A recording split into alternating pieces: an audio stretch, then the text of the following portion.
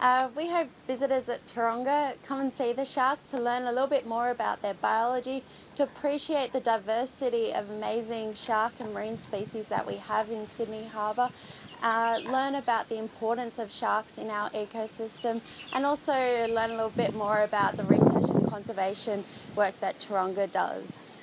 So we are hoping to learn a little bit more about their social behaviour. In the wild, we're seeing Port Jackson's sharks aggregating together in close groups. We don't know whether they're interacting because they want to, or is it because that they've got limited sites where they can rest or forage. We also want to know a bit more about where they go outside the breeding season and what they do at each of these places. The sharks will be released back into the wild in November, which actually coincides with the time that they would naturally leave Sydney Harbour to migrate south. We'll be tracking these sharks though for the next 10 years with acoustic transmitters, which are going to be collecting very valuable data for us. Australia is a really important region for sharks.